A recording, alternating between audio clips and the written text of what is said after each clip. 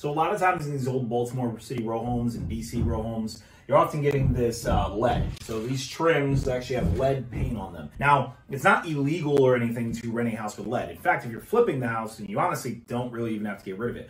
But when you're renting it, you have to get what's called a lead safe certificate. Essentially, that is the minimum you can do to get it legally rented.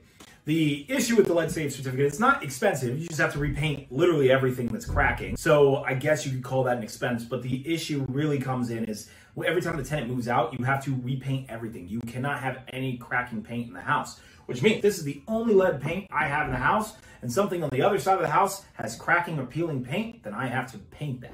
And so that's kind of the pain in the ass about, renting a house with lead in it.